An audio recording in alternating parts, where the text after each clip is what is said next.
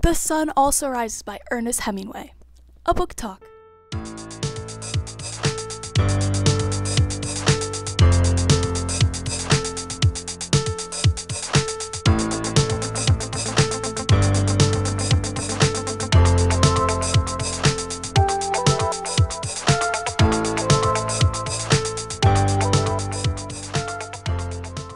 The Sun Also Rises is a post-World War I novel by Ernest Hemingway, where a group of British and American expatriates travel, drink, and get caught up in confusing relationships. The narrator begins the story by describing his fellow writer, Robert Cohn, who used to be a top boxer in college, and now Jake is not really like besties with Cohn, but he tolerates him. Jake remains tolerant of Cohn even after he falls for Jake's all-time love, Brett Ashley. Brett, who is divorced from the Count, as she used to be Lady Brett Ashley, is now a partier and loves to drink, and she rocks the short haircut.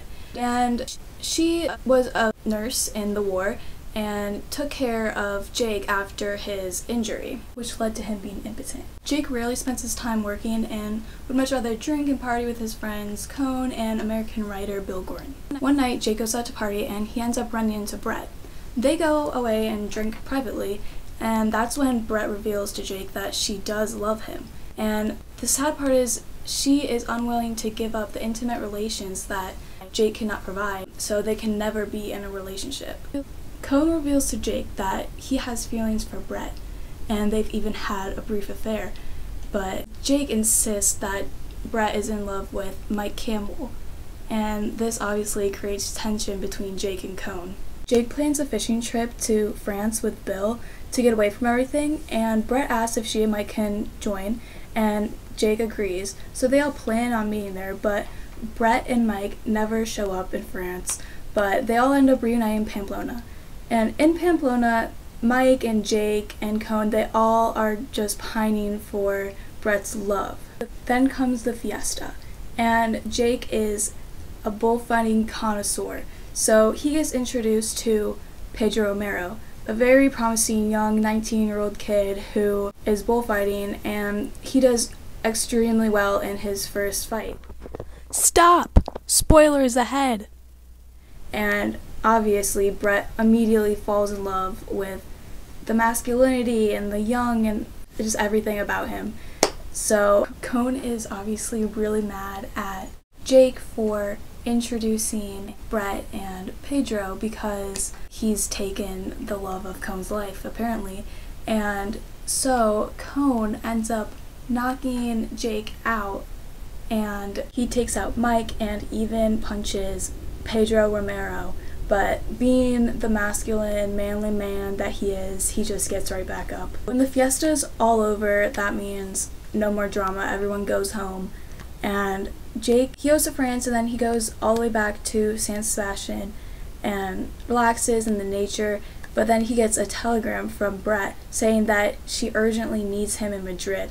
So he goes there. She tells Jake that her and Romero are over. He wanted to marry her, but she had never been interested in a domestic life like that, hence her getting a divorce with the Count.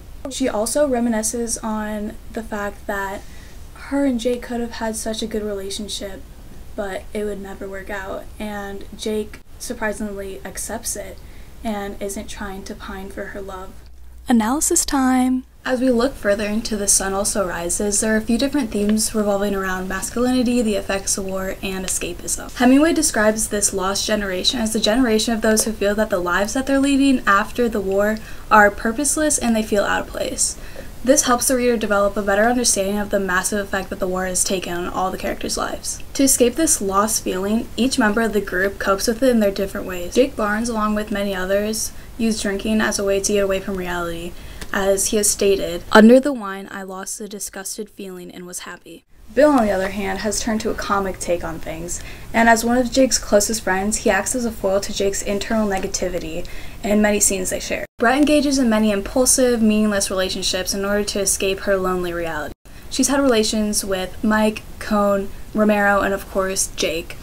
All of her relationships can be represented by bullfighting, and how Brett makes these men fight for her affection. Romero serves as the masculine ideal in this story. He's this incredible young bullfighter and charms Brett by giving her his cape and an actual ear from one of the bulls he fought. However, this traditional life is not what Brett wants, and she decides to go back to Mike. As I was reading, I noted several times how water is a very relevant symbol in this book. In the beginning, Jake and Bill go fishing, and it's very evident that this is one of the most enjoyable and drama-free scenes for these characters. They're surrounded by water, just like Jake is at the end of the novel when he is back in San Sebastian and is surrounded by all the nature, and all the drama has resolved. Not only is water significant to Jake, but Brett as well. During the story, Brett takes a lot of baths. This is another way to escape for her, but it also serves as almost a physical way to purify her soul and wash away the guilt that she has after partaking in numerous affairs. She feels the need to bathe before encounters with new men, like when she was about to meet with Mike and says, "Haven't bathed, Michael comes in tonight, must clean myself." She's compelled to wash off the remorse she has for sleeping with other men before she can meet with Mike. In the last chapter of this novel, Brett asks Jake to come to Madrid, and they end up in a taxi together just as they were in chapter 4 when Jake could not accept Brett's rejection. But this time, Brett tells Jake that she loves him, and we could have such a damn good time together.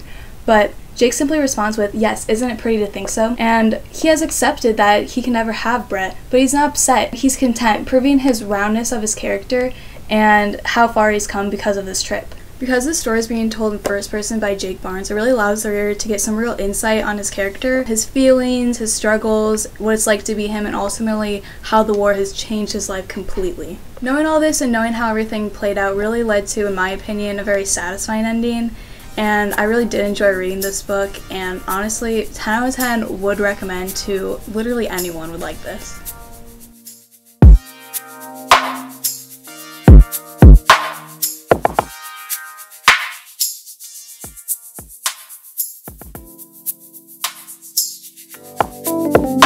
Thanks for watching, bye!